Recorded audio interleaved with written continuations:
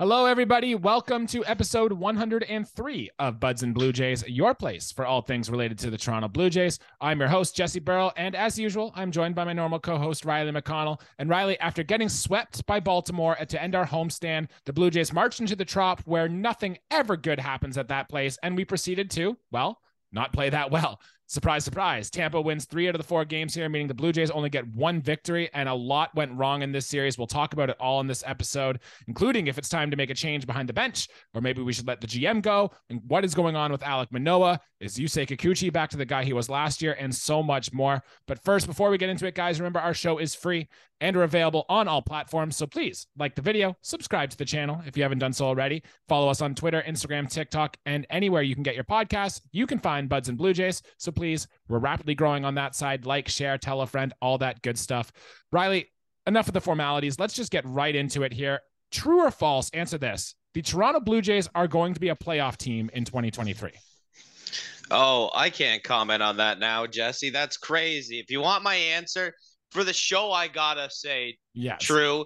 But if something doesn't change, it's absolutely false. Like if this trend continues, it's false. But my optimistic self says true. I think the actual answer is true as well. This team is too talented, but boy, the talented players on this team really do need to start playing like the talented players they are. For reference, Riley, we're now into game 50 of the season. So we're about, a third of the way there, just a little under a third. The Blue Jays have gone 6-4 their first 10 games, followed by 6-4 their next 10 games. And you can guess where this is going. Week 3 and week 4, they also went 6-4. And in their most recent 10 games, so that's a 600 winning percentage, Riley. That will play. That'll get you into the playoffs. But the last week, Riley, the Blue Jays just went 2-8 over their last 10 games. In fact, they've now lost 13 of their last 15 games against the AL East opponents. And when we look at it, we're playing that division less this year, those games matter so much more. And the fact that we're losing a significant portion of them, Riley, really means the Blue Jays are going to have to play real well for the rest of the season here in order to get into the playoffs. It bites, Jesse. It really bites. I've said this forever, and I even read you not a quote, but a statistic before the show. The AL East is just significantly better than all other divisions in baseball, and it really isn't even close. So the fact of the matter is we could be a top 6 team, 7 team in the American League right now, even without things changing too much. But to really compete the way the formats are set up, like we need to be able to beat teams in our own division. It's always been that way. That part will never change. It doesn't matter who you play in the regular season. I know we're in the regular season now. Our brains are telling us with this lineup, we should be a playoff team. So we try and look down the road. And right now, down the road still doesn't look good because we are not playing well against teams like the Baltimore Orioles, teams like the Tampa Bay Rays. So it really stings when, we get swept by Baltimore. And then, of course, we go down to the Trop and lose 3 out of 4. Like, that's never good. We need to lock it down, especially against teams in our own division. There's just too many holes in the Blue Jays game right now. So we need to address those. Something needs to happen. Or my statement of, are the Blue Jays a playoff team? False is if nothing happens, but something's totally got to change for this team to really be a playoff team, which I believe they are a playoff team, but something has to happen. Vibes are not good right now in the Toronto Blue Jays land after very disappointing plays. Let's get into the game recaps here, just in case you weren't watching, so we can fill you in on what happened here. Game 1 of this series, the Blue Jays lost this game 6-4, and Chris Bassett's shutout streak was ruined when the Rays scored 3 in the bottom of the second. Rays jumped out to a 4-0 lead. The Blue Jays were able to get 2 back thanks to a Whit Merrifield home run. But that was all the offense they would score until the 9th, as ultimately they made a bid for a comeback, fell just a little bit short. In game 2 of this series, the Blue Jays went on an offensive onslaught. They end up scoring 20 runs against the Tampa Bay Rays, winning this game 20-1. They got a lead early thanks to a George Springer home run. And in fact, several Blue Jays went deep, including several off of position players. I think Vladimir Guerrero Jr. had a grand slam. Danny Jansen and Matt Chapman all had home runs in this game. Jose BErrios actually put together a very nice start in this one, going 7 innings pitched, 5 hits, 1 earned run, 2 walks, walks, 5 strikeouts. Very good start for him. And the Blue Jays cruised to a rather easy victory here. But it was all downhill from here. In game 3 of this series, the Blue Jays gave up a run in the first, followed by 2 more in the second. As you say, Kikuchi gave up several home runs in this start and ultimately lost 7-3. Didn't really play that well on defense either in this game. And in game 4, the game that happened this afternoon, it was Alek Manoah's turn, and Alek Manoah struggled yet again, issuing a season high, I believe it was, 5 walks and 6 strikeouts over his 3 innings pitched with 4 earned runs allowed. The bullpen did a pretty good job behind him, but it was too little too late as the Blue Jays comeback fell a little short, Riley. So after this series, the Blue Jays have a record of 26-25. We are 10.5 games back in the division now, and we aren't even in a wild card spot. We're 3 games out of the final wild card spot with, I think, Boston, the Angels, and Seattle all ahead of us in the standings there. So, yeah, things are not looking good, Riley. And I ask you this because last time the Blue Jays were in a really big funk early last year, we made a change at manager. So I think I've got to ask the question here. Are the Blue Jays going to make a change behind the bench? I know that Blue Jays Twitter went off their rocker when John Schneider made that move to pull, do that mound visit. John Schneider was kind of on the hook for that. And you could even, but I'm saying, so that's where the ball gets rolling and you kind of gets in your head and everyone's calling for his head. Everyone, put Mattingly there, put Mattingly there. I mean, listen, we're 50 games into the schedule. We are a third of the way there. That's a significant part of this ball season. And starting hot early on is so important, but there's still a lot of ball left to play. And the fact that we are 500, our season could go either way, Jesse. We're certainly, at this point, you can pretty much plainly say we are probably not a 100 team or 100 win team this year. Goodbye. That's fine. But are we an 88, 89, 90 win team? It's not out of the question, but something has to change. I personally, Jesse, I would more like to say, like, it's not on the front office, but let's see something change. It's not all on John Schneider. Mm-hmm. It's a lot on the players underperforming, and it sucks to say. It's through and through the lineup. Just you're getting different and mixed results from a lot of different guys. We'll get into that more, of course, but I don't want to call for John Schneider's head myself. I would like to see maybe some changes happen with this roster and some big ones. I'm not saying sell the top prospect or the second top prospect, but let's try and bring someone in that can shake things up in this lineup, because I think a change is needed. We're a team that, if you told me at the start of this year we're going to be 500, around 1/3 the season, I actually wouldn't be too concerned. But if you were to tell me that the rest of our division, Jesse, was going to do what they were going to do, then I would be concerned, because 500 ball at this point in the season isn't terrible. It's not ideal, but it's not the worst thing that could happen. But we have to match our division. If we want to compete, we got to compete with the best. We're not talking the best. The best in the American League is the American League East. It's a proven thing right now. I mean, the numbers don't lie. And I mean, I think that I don't want Schneider to go, but I would like to see the front office make a move. And if we start to falter more, then we got to switch things up, because at some point it's going to be too late. Let's not let that too late happen. So remember last year in the season here when Hyun-Jin Ryu went down with his injury, Ross Stripling came into the rotation. And when he did, the Blue Jays really started to go. We got on a run. I think you and I said in the offseason, Ross Stripling kind of saved our season, right? Ross Stripling isn't here anymore. He's not going to be doing that. But the Blue Jays need some sort of player to come in and to just literally light a spark under this team. Now, teams in the past have done this by firing their manager, and I think I'm with you. Even if we did fire John Schneider and Don Mattingly took over as the coach, I don't think this team really changes much. Don Mattingly has been there, for what it's worth. The Blue Jays won a lot when John Schneider took under the realm last year, so I don't think that's a real issue as well. But I do want to bring up one point here, Riley. After the series on Sunday here that we lost, or Thursday that we lost at the Trop, the Blue Jays held a players-only meeting, right? And teams that are struggling do this. We saw them have a hitters only meeting earlier at the end of the Baltimore series. Now they had a full on team meeting, and Hazel May, who's really good at her job, went and asked Matt Chapman, hey, is there anything you could share with us about what the players discussed in that meeting? And Matt Chapman went and replied with, I'm not even sure how you guys even knew that happened. And then it said he'd like to keep all the issues within the team.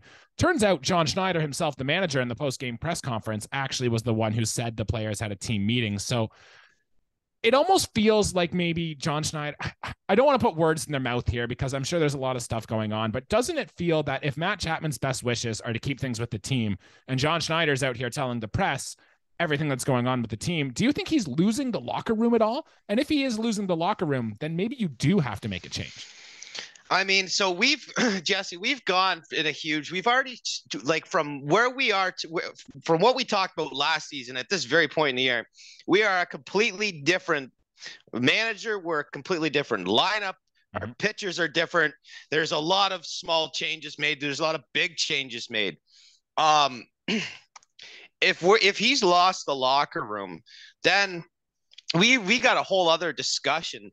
Because I mean, he's still a fresh manager in his MLB career. He doesn't have 162 games under his belt yet. I mean, like, is it on the players? Is it on the managers? Or is it on the front office? I'm not one, and I'll always have the play. I never want to blame the players for the character clause things. I would like to think that all the Blue Jays and everyone chips in that way. But is there an underlying problem? Like, I'm not really sure. That's what it's starting to sound like. I like how Chapman, keeps the comments to a minimal. Is John Schneider losing his clubhouse? I mean, that's a tough question because look, you can hide a lot of things, on the field, but behind closed doors, we don't know what's said. We don't know what goes on. We're not the reporters there. We just look at what's on the field. So we can speculate all we want, Jesse. But as far as I'm concerned, I mean, he's got to have some sort of a grasp on things. I mean, and if he's losing it, then he's lost it, I would say, over the course of the last 2-3 series.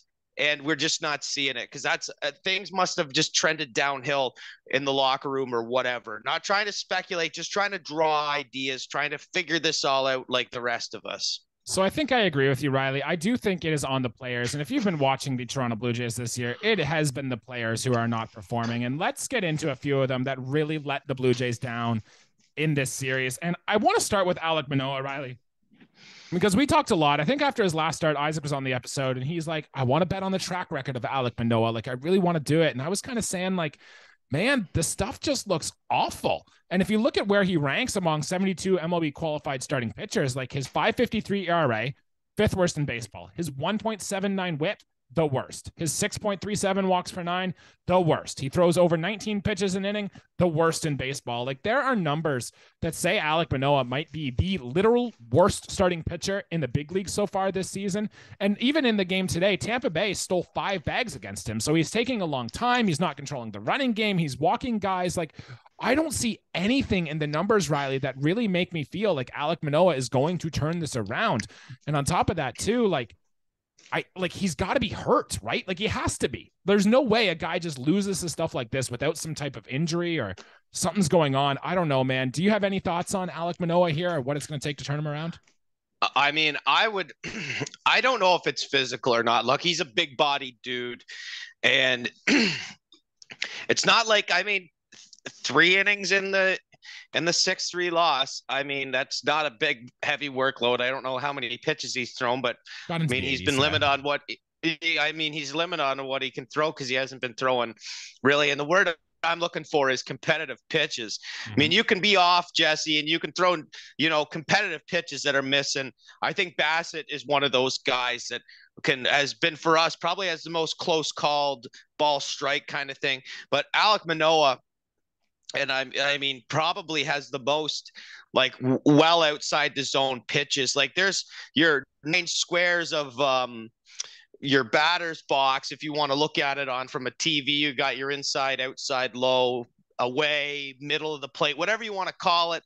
Then there's 4 zones outside of that. I mean, he's not even hitting those zones. He's not even hitting the outside of the zones. He's making very uncompetitive pitches, and it showed today with 5 walks.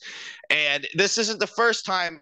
I mean, 5 walks is a lot, but we've seen 4 walks. We've seen 3 walks. There hasn't been too many 1 walk games or 0 walk games for that matter. So, I mean, he's not making competitive pitches. I don't know. It's got to be a little bit of both physical and psyche.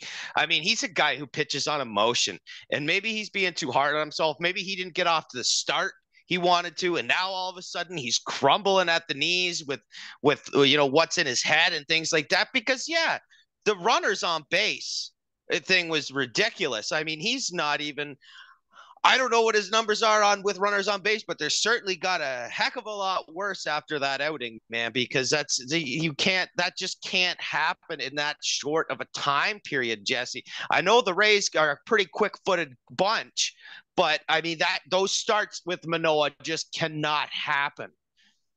Yeah, Alek Manoah, if you look at his pitch chart today, he didn't throw a single changeup over the plate for a strike. His slider, I thought, was his best pitch. He got 5 swings and whiffs on that, which was promising to see. At least that's what I thought. But Alek Manoah threw his sinker a lot. He threw more sinkers above the strike zone than he threw in the strike zone. And that, especially for a sinker, that is not going to work. In fact, he only threw 2 sinkers at the bottom of the strike zone. And until Alek Manoah can fix that command and fix the delivery, we're not going to have a guy here.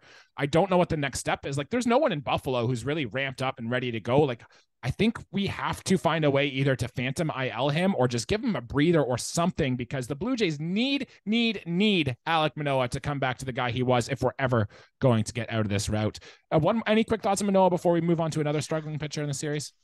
No, we better just move on to the next one, Jesse. Probably. I think that I hope we don't. I hope we don't have this talk about Manoah every damn time he takes the bump. But I mean, with the trends, Jesse, they just don't look good. All right, let's talk about the pitcher then who got this first start in this series, and that is Yusei Kikuchi. He was coming off a bad start the series before. We wanted to see him bounce back, and, he didn't in this series. It was not a great start for Kikuchi, who had some quite underwhelming stuff. Gave up 8 hits and 2 walks over 5 innings, and his season line, Riley, now sits with an ERA over 5. His FIP is just shy of 6, and he now actually has negative 0.1 WAR on the season. That won't do. The walks are better than they were in the year past, because that was the thing that really hurt Yusei Kikuchi last year, but he is still giving up hard contact. In fact, he's giving up the most hard contact on the Toronto Blue Jays. He gave up 2 more solo home runs in this one, and it's just, hey, I know he's our 5th starter, and I know we had a good spring training, and I know he had a good first month of the season, but it seems like Yusei Kikuchi is probably going to be this guy, this up, this down, and when it goes bad for Kikuchi like it did in this start, it could be really bad, and it's just, again, it's more starting pitching problems, and I don't know how far this team is going to go with Yusei Kikuchi getting regular turns in the rotation. I mean, certainly you'd never really want to give up 8 hits in an outing that's under, 7 innings. It's not great. The walks do look good. I will say this about Yusei Kikuchi. You want to talk about a guy I have more confidence in. I couldn't be more north-south than talk about a guy like Manoah from last year to this year. I have quite a bit more confidence in Yusei Kikuchi when he's taken the bump in this 2023 campaign, man.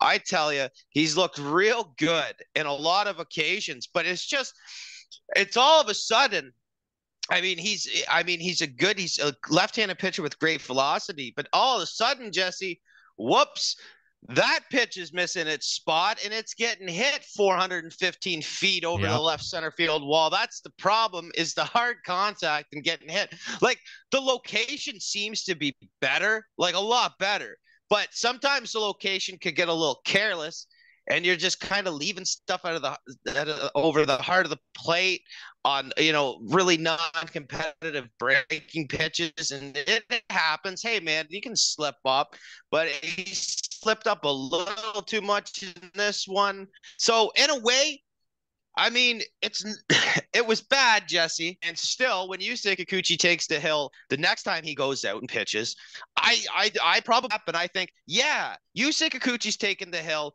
And I've seen some bright spots in this. Let's make this a good quality start, you say, and let's pick it up, because I don't think his season line, I hope not. It could read around 5 ERA, but it could be a healthy 5 ERA in a way, Jesse, for a 5 starter. A healthy 5 ERA? Not when you get 3 runs of support, it isn't. But there's been MLB starting pitchers. There was a guy, who was he for us? He got the Chris Carpenter, 1 year in the early 2000s, had a terrible ERA and I think finished with a positive record. I could be completely wrong, but he could be one of those guys. Our run support wasn't there for him. I mean, he did give a bundle of them, 5 to be exact, but I still can see the up and downs, but I still think there is. I'm with you on that one. The Yusei Kikuchi train, I'm really trying to climb aboard fully. And I mean, he has looked good. This wasn't his outing, but I am pumped for his next start. I do think he'll have a better start. You know what? I don't understand, especially because there's nobody in Buffalo that is really knocking on the door to getting a start here with the team. Why haven't the Blue Jays gone out and tried to sign a guy like Madison Bumgarner, who was let go from Arizona about a month ago at this point? Like, why haven't they gone to try one of these guys just to get a guy who can throw quality innings? Like, we have a spot in the rotation you could put him. I also have a thought, Riley, and this might go on with one of our thumbs up because Trevor Richards is really good and Nate Pearson were both good in this series. Why don't the Blue Jays try to go back to like an opener, if you will? Trevor Richards has done this in the past. Nate Pearson has been a starter in the past. Get these guys out, see if they can go 2 to 3 innings, and then you follow with a Yusei Kikuchi coming in after the pen. And I really want the Blue Jays to try something like that in their next series. I doubt it'll happen, as they're probably just going to run with Kikuchi and keep on a normal turn until they can figure it out. But I want them to try something, Riley, and that's my idea. Well, that's such a very innovative thing to say. In my head, I shut that right down. No openers for me. We just go for starting pitchers. If you can go 9, you can go 9. If it's a save situation after 8 and you've thrown over 80 pitches, you bring in your setup guy. Case closed. But hey, listen, I have no problem with using variations in it. I mean, in Manoah's start, he got the hook. Let's talk about, I mean, I know we're skipping over a thumbs down, but let's just kind of mix things together because we'll talk about Richards for a second, who also had 3 innings on his line and had a perfect line. Did not surrender a base runner, Jesse. That is a huge positive. I mean, you're coming into the ball game basically cleaning up a mess. This is basically a mop-up role for Trevor Richards, where if he gets a 3-run home run hit off him, no one cares. Because at that, yes, the game will be out of reach at that point, but he held it together very, very well. Also racked up 3 strikeouts. This is probably the only time on this show. This might be the highlight of this. Is I don't think I've said anything good about Trevor Richards on this, since our whatever episode. This could be the first time I've ever said anything good about Trevor Richards. But yeah, when things aren't rolling good, you got to go with who's hot. And I mean, hell of an outing for Trevor Richards. It's relief pitchers don't go 3 innings anymore, it seems. But yes, you're right, Jesse. He was an opener. Not that I want to see him as an opener, but is he a guy who can handle more leverage? Maybe. Or is he just a guy in the clutch when the run differential just doesn't matter? I don't know. But it's another bright spot because Manoah was terrible. Richards came into the game and was great. And it kind of keeps the fans engaged. It keeps the players engaged. Not all is lost, even though we lost a game. But we didn't know that at the time, but it held us in the ball game, Jesse, and that's still very important. And that's the thing, right? We can talk about, hey, Trevor Richards is now one of our best relievers right now. Maybe we should get him into higher leverage situations, but we've seen Trevor Richards in high leverage situations in the past, and it did not go well. And Riley, you hit the hammer on the head. There is value in a guy who can come in, throw you 3 innings, give up no runs, and keep your offense a chance in the game. And if that's what Trevor Richards is good at right now, if he's not going to be an opener, I say leave him right in that spot. Riley, I want to talk about a good performance because it's a lot of negative in Blue Jays land right now, but there was a good one, and that is the performance that Jose BErrios had in this start here. He went 7 innings pitched. He went 5 hits, 1 earned run, 2 walks, 5 strikeouts. And Riley, if you look at it over his last, I believe, 5 starts now, he has his last 8 starts, 50 innings pitched, 2.88 ERA, a 1.1 whip, a 4.1 K per walk ratio. And in this start today, he only had 4 hard hit balls against him and 0 barrels, Riley. A Tampa Bay Rays hitter who have the best offense in baseball didn't barrel up a single baseball against Jose BErrios today. Riley, is it safe to say Jose BErrios is back to the guy we thought we were getting here? Because this start gave a lot of promise. I mean, do not ever say it's safe to say that Jose BErrios yes, is fully back. But the one promising thing, if anything, Jesse, is that hard contact. But as far as Berrios' line goes and what happened in his start, I mean, hey, it's easy to pick up the win when the team gets 20 runs. Let's be honest. But still, when Berrios goes 7 innings, you kind of guess at what his line might be. Did he walk 4 or 5 guys? How many balls hit over 375 feet were caught at the warning track? I mean, he struck out 5, he gave up 5 hits, he walked a couple. So what? I mean, he gave us a chance. He kept us in the game. If this was a one-run ball game, he still kept us in the game. It just happened to be an absolute, like you said, onslaught. And I mean, he still gave a heck of an outing. He missed barrels. He upset the timing of the Rays hitters, and it ultimately, yes, the 20 runs won us the ball game. But I believe if we don't score 20 runs and it's a close game, that Berrios still walks out of there with the win because he put up one hell of a start. Yeah, I'd probably put him as our third best pitcher right now behind Bassett and Kevin Gausman, and that's just fine for Jose Berrios. I think if we got that coming into the season, it'll do just good. You mentioned the offensive onslaught, Riley. I don't have much else to add. The Blue Jays scored 20 runs in this game. 9 of them came off Brooks Raley, including home runs from Vlad, Chapman, and Danny Jansen, all off the position player. But it was the 4th most runs in team history. Their 27 hits they got in the game, 2nd most in team history. And yeah, just kind of cool. Quick thought on that before we move on to one more thing. I mean, hey, it's good to talk about all that stuff. I mean, 6 RBIs for Vladdy. That's, I mean, grand slam, whatever. It's a good stat pattern is what it is, and I don't mind those, man. I wanted to point out that as crazy as that game was, Matt Chapman was the only Toronto Blue Jay to draw a walk in that game. That's one of my big takeaways. Oddly enough, dude, the only Blue Jay to draw a walk was Matt Chapman. RBIs all over the place. It seems to be out of guys like Jansen, Varsho. Those guys had 3. Chapman 3 himself, and then Vladdy, of course, driving in 6. So it was kind of like for the getting your big triple crown categories in like RBIs, which I do love very much. There's only a few guys contributing on that, but yeah. 20 runs. You said about 9 against the position players. Whatever. I have a whole other thought on that. Manage the game. If you throw a 7-year-old kid in there, that's your decision to do that. And those players have every right.